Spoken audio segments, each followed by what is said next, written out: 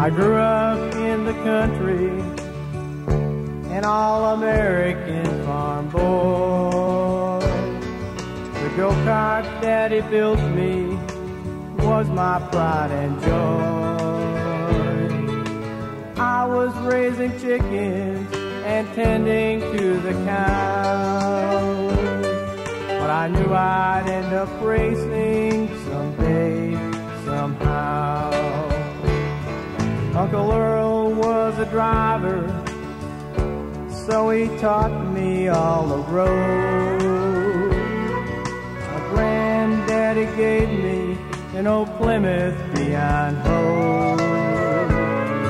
But me and Uncle Maynard made a real race machine, and I ran my first race when I barely turned 18.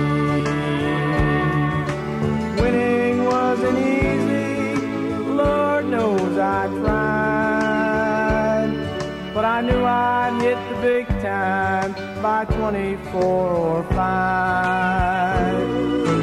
Losing wasn't easy, but I just had to take it, and I turned 32 before I made it.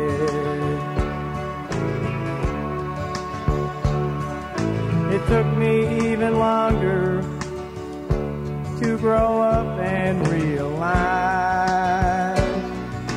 God gave me 2 sons worth more than any prize. I care about all people, and I've got some plans to make this world a better place to live if I can.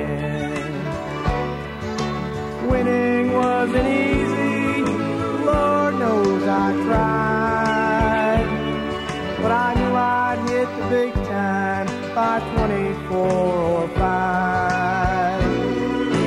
Losing wasn't easy, but I just had to take it, and I turned 32 before I made it.